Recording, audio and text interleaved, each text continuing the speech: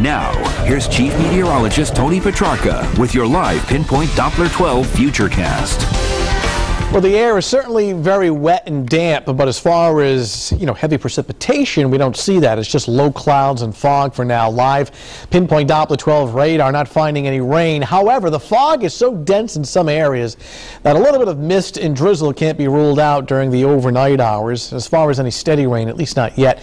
And fortunately, temperatures are above freezing with moisture in the air right now. We're not concerned about icing. Readings in the upper 40s to low 50s. Very mild night after topping out at 60 degrees this afternoon, and it could be even warmer tomorrow, and that's with not much in the way of sunshine, so unusually warm. These are the visibilities in many areas below a mile, and as a result, a dense fog advisory has now been expanded to Providence County. So everybody in southern New England will have fog, but the thickest fog in the areas shaded in yellow. This advisory goes until 7 o'clock in the morning. Live pictures from where?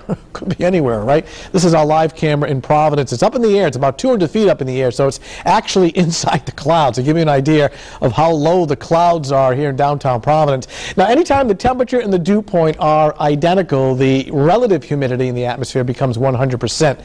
So a very saturated atmosphere with a light southerly breeze off the ocean, just enhancing some of that low cloud cover. Now, we are tracking rain. Notice the bulk of it is still well to our north and west. This is actually associated with a stalled out front, what we call a stationary front, and you can see all the moisture lined up along it, and that's headed our way tomorrow.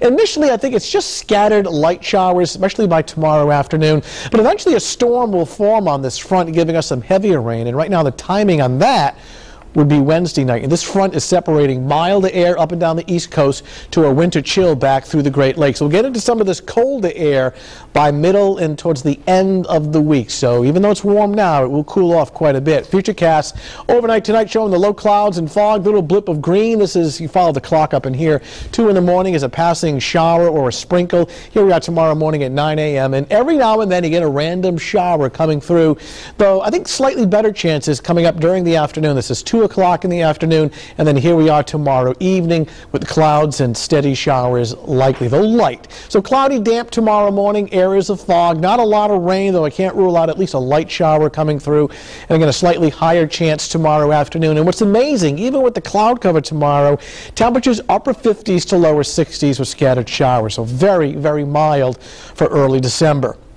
Looking at readings somewhere between 60 and 63 degrees tomorrow afternoon on a southwest breeze, more clouds than any sunshine.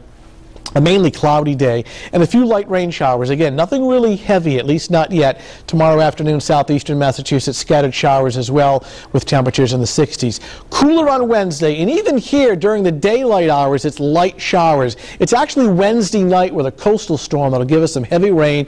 It could actually end as a little bit of wet snow Thursday morning, though I do expect it to clear out Thursday afternoon. We'll get into some sunshine, though cooler with high temperatures in the mid-40s, and that'll set up for some colder weather Thursday, Friday, Saturday, and Sunday. Daytime highs in the 40s, nighttime temperatures 20s and 30s. But the concern in the immediate future would be the dense fog now through at least early tomorrow morning. Okay, thanks, Tony.